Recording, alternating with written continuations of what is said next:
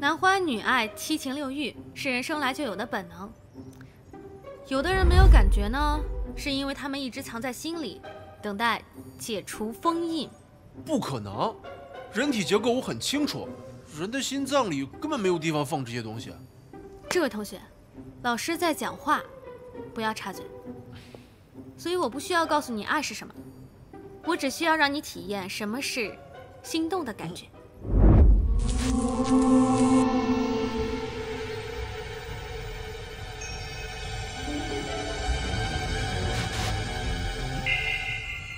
看个恐怖片和心动有什么关系啊？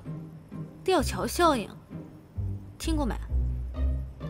在紧张或者刺激的情况下，会不由自主的肾上腺素飙升和心跳加快。没错，如果这时候你身边刚好有位异性呢，就会把这些生理反应归因于我对你心动了。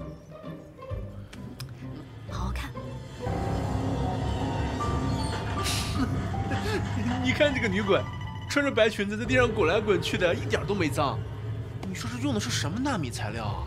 要是能用在繁星1号身上就好了。换一个。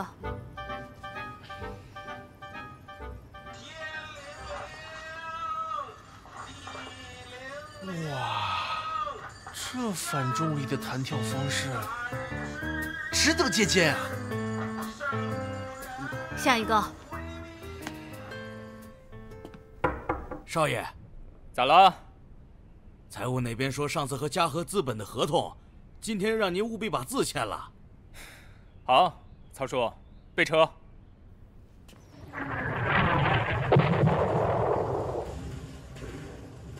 在外星智慧面前，人类实在太渺小了。看来发展人工智能刻不容缓。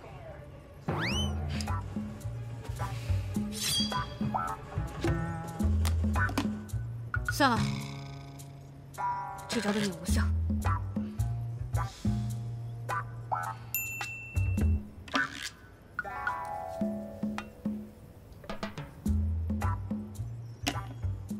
哎，这不……哎呀，挤多了。哎，怎么样？有心动的感觉了？这不是护手霜，这是强力胶。别急，我有解胶剂。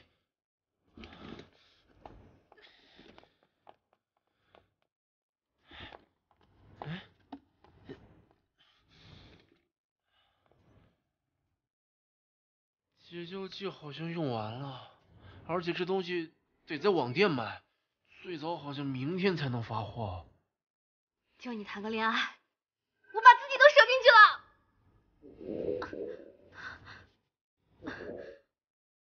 我要上厕所。哎呀，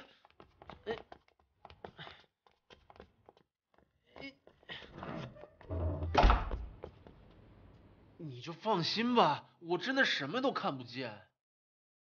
看不到听得到啊，我还是不行。不好意思的话，那我就唱首歌盖住你的声音。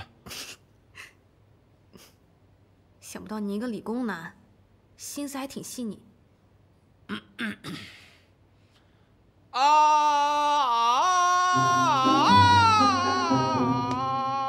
可以了，可以了，可以了。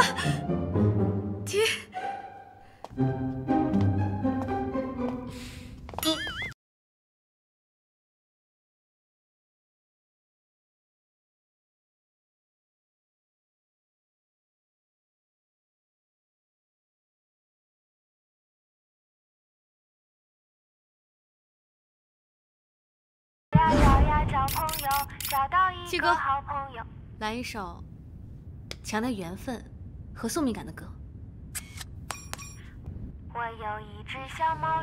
闭嘴！曾博士，我就想问问，你真实年龄到底多大？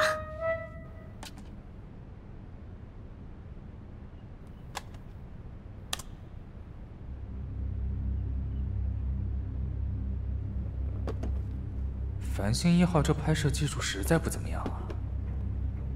哎，这还能再来点吗？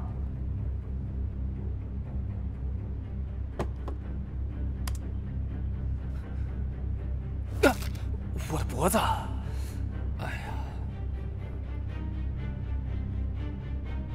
你好啊，你是曾东阳的妹妹曾繁星，对吧？啊，抱歉，你在说什么？我听不明白。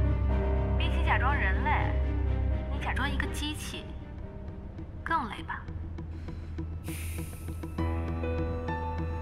繁星1号，曾繁星。